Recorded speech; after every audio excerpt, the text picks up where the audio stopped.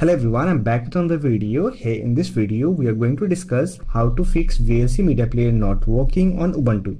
So with that being said, let's get started. On Ubuntu, there are different ways to install an application. So if you have installed VLC Media Player using the terminal, and when you try to open VLC Media Player, if you are getting error, then you can simply follow this method to fix it. For that, simply open the terminal application. To open terminal application, you can simply press Ctrl-Alt-T. Now here you need to run few terminal commands. One is sudo apt get update. Now enter your system password, then hit enter key and wait for the update process to complete. Once done, you can simply type sudo apt-get installed VLC. This command will install the latest version of VLC Media Player from the default repository. Simply hit enter key and it will get installed on a system. After that, simply close the terminal application, restart your Ubuntu system, then try to open VLC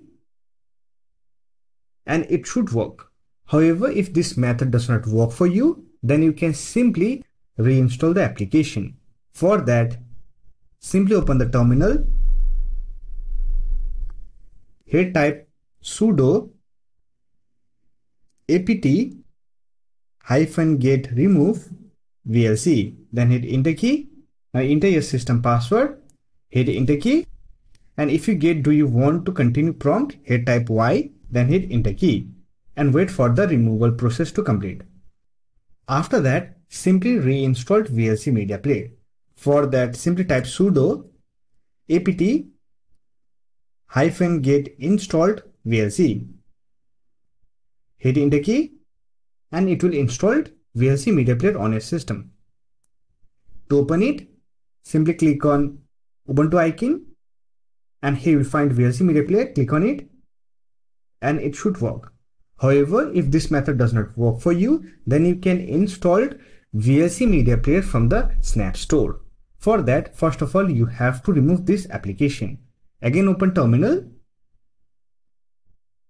Type sudo apt-get remove VLC.